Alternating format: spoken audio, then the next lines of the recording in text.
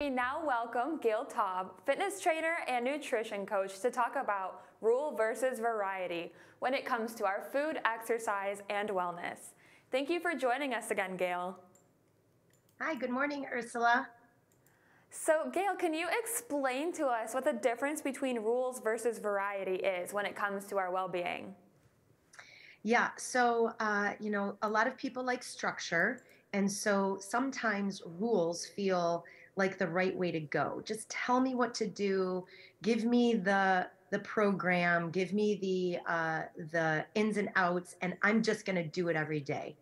Um, Rules can work well for people sometimes, but for most of us, they get in the way because our lives do not unfold every day the same way. And so the rules break very, very quickly. And without the understanding of why you're doing something or how it works for you, the rules don't work long term. When we flip the switch and we look at variety or routine, or the combination of the two, oftentimes that works a lot better for people where they acknowledge that their life is going to be different every day, unexpected or expected plans, and having strategies to support your routine, what you intend to do, oftentimes works out much, much better, especially if you create those strategies for yourself. So, how can we be flexible in the way that we decide to do things while also following the rules to be healthy? Yeah. So look at yourself first. I always say, what is it that works for you? Are you a rule follower? Does it help you to have rules? And then maybe because life is more successful oftentimes as a balance, you see where those rules can work for you under what circumstances. And then for the things that the rules aren't going to work for, let's say an unexpected expected or unexpected time away from work or a long day of at the office, or maybe children being sick, something unexpected. How can you fill that space with more strategies and routine? So perhaps it's a combination of two. For the person that doesn't like rules at all and has a hard time following for more than a couple of days or whatever it might be, then maybe look at that routine and see how you can notice the big little chunks in your life and how you might be able to support those moments with a little bit more variety and routine. What should we do if we get overwhelmed or confused by the choices we're making to know what is right for us? Yeah, that happens every day. We think we know, and then we try it because someone else told us to, or someone else, you saw it online, or maybe you have this idea that, this is best for you, and you give it a try and it doesn't work. And then you try something else. And what ends up happening, Ursula, is honestly, we conflict and we have all these different strategies and little nuggets that we pull from everywhere, and it begins to get very confusing. And ultimately, it doesn't work. So, suggestion is to find someone like me or a professional that can help you organize your thoughts, help you start small and start to build that routine or those variety strategies that work for you. And a professional that is more interested in listening to what you have to say and is perhaps trained to help you figure it out on your own rather than just telling you what to do. I know I am awful at this, but do you have any tips on how not to compare yourself to others that seem to have their rules and varieties figured out? I know I have a really hard time doing that. I always find myself comparing myself to other people who seem to Yeah. have their life together. I got to say, that's probably, I mean, we all do it. It's Mm. hard not to. We have all of these promises and images and people that we see.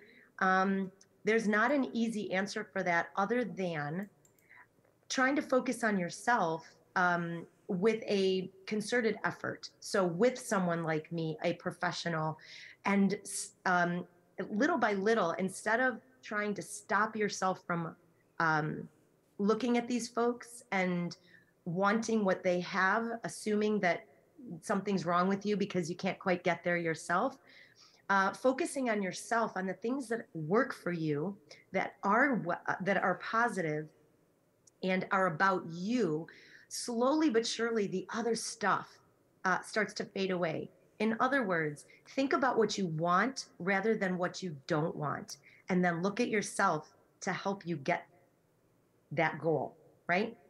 Right. Yeah, Ah, definitely. that's a hard one. That is a hard one. We all do it, Ursula. We all do it. Yes. So Yeah. I know sometimes it is just hard to find time to be healthy, even including going to the gym or even making a decent meal. Even when you know it's crucial to staying on top of your life. Do you have any secrets on getting back on track when it seems just impossible to do that? Yeah. The secret is something little. I know it sounds so disappointing sometimes to say, I can't flip the switch tomorrow and start doing all the things that I know I should be doing. Start small, pick one small, like really small thing. Maybe it's setting an alarm on your watch or your phone or your computer, whatever it might be, to help you remember to breathe and think about what you want next. Maybe it's that alarm to help you remember to have a snack, a healthy, wonderful snack at 3 p.m. so that you don't enter dinner time wanting to eat your arm because you're so hungry and got lost in your day.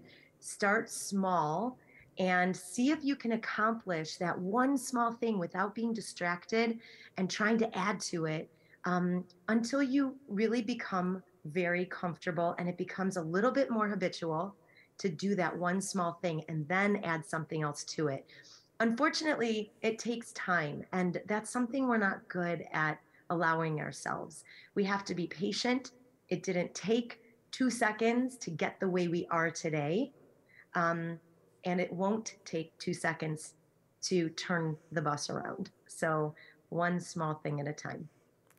So in terms of exercising, do you have like a favorite exercise that you like to do that's kind of in Hmm. moderation, that you can find time to do it every day or every other day?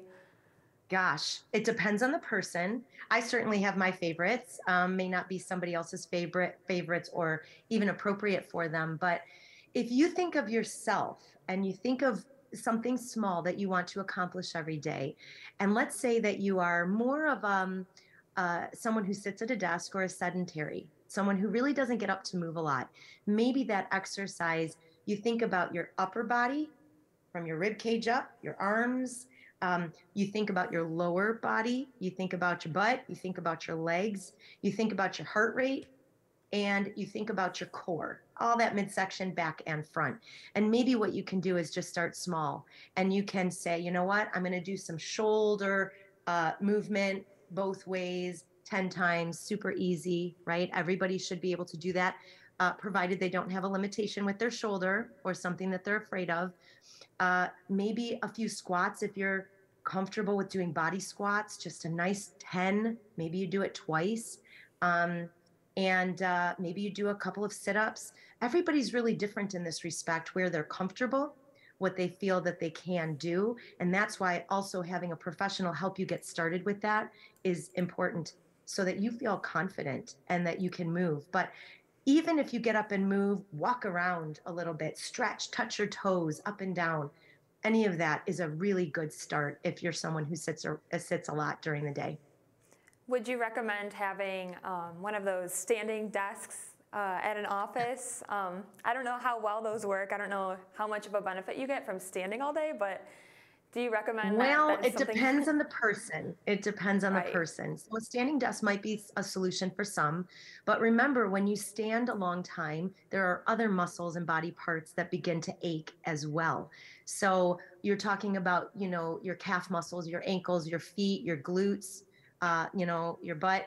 And so I'm a fan of balance. I'm a fan of if you're a stander and that feels good, then sit, get those squats done. Make sure you're doing the opposite of what you're typically doing in order to get your body moving.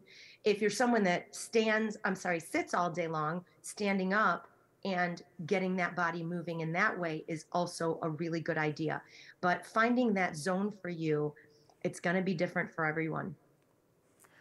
Well, Gail, we only have a few minutes left. Is there anything else you would like to add to our viewers? Sure. I always like to remind people, um, be kind to yourself. We often think about what we want to stop doing, what we don't want anymore, what we're doing wrong. And a suggestion on that mindset might be to think about instead what you want, what you can do, and what is possible. And that shift allows the other stuff to melt away if you figure out some positivity. And just be nice to yourself, guys. No one's expected to be perfect. Everybody's trying the best that they can. And to take it to another level, you can try it yourself for sure, and or find someone to help you.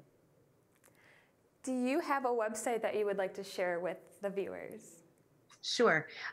You can reach me at coachgayle.com, and my name is spelled Gayle.